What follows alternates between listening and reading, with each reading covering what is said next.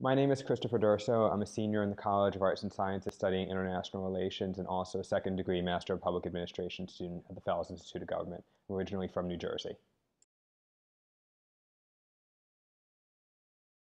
The guy was giving the speech and it was kind of dragging a little bit, and then he finally goes, and the two winners are, and he announced the other winner, and then he said, and Chris Durso. And my first reaction was just went, because you're right next to the people who didn't get it, so I didn't want to react too much, but you can't hold it in a moment like that, so I kind of stepped a little bit forward so that the people next to me wouldn't see me like starting to cry a little bit. And then fortunately they took us out into a side room so that we can kind of go over all the paperwork. And right after we finished going through that and talking with the judges, I immediately called my parents. Because the funny thing was, the guy who ran it for my region is actually an investment guy, so he had a black car SUV for both me and the other winner to take us back to our hotel. So it was kind of like a cool like reality TV moment, like go into the SUV, and then was on the phone with my parents, and just hearing their reaction, their shock was probably one of the most fun parts of the whole experience.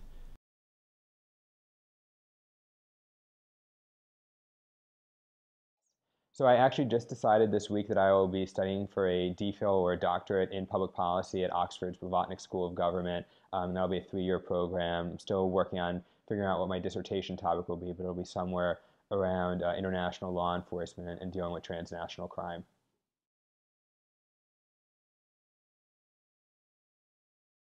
So directly after finishing my Rhodes Scholarship, I'll be attending law school. I'm still deciding now where I'm going to be going because I'd apply at the same time as the fellowship process.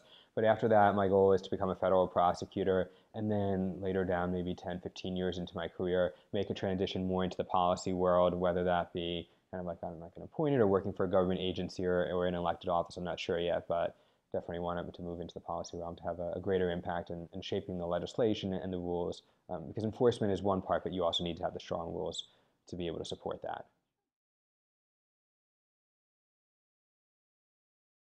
And my biggest advice for people considering whether or not to apply for the Rhodes is to definitely do it. When I went into the process, I thought I had zero shot, and now I'm a Rhodes Scholar. So you really have nothing to lose. I mean, yes, you'll lose a few hours by doing the application, or hopefully maybe a little bit more than a few hours, but it's totally worth it in the end. The opportunities that I'll create are phenomenal. I think also the biggest piece of advice that I would give people going through the process, especially if you get to the interview stage, is to not put too much pressure on yourself. I had gone through, as I mentioned, the Truman process as well. And because that's the public service fellowship and my background in public service, I kind of saw that as almost like a referendum on my life. But when I went into the Rhodes process, I was much more casual about it. And I think that allowed me to really be myself and kind of just have fun with the interview and the panel. And I think that is really what helped me to do that. And it also just made it a much more pleasant and less stressful experience.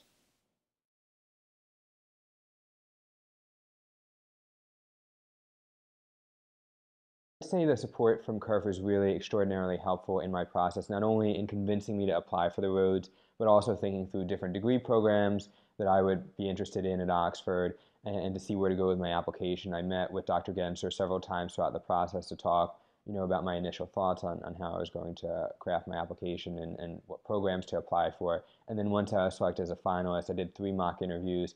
I think that was probably one of the most helpful parts of the process because it really gets you used to thinking on your feet, answering questions you may not have expected, and even just talking about yourself, because sometimes it's a little bit awkward. Like someone asks you, what do you do for fun? Like, how do you answer that? And that was really a helpful part of the mock interview process. And they also, in the mock interview, helped me pick out my outfit for the interview, which wound up matching with one of my interviewers. So it worked out pretty well.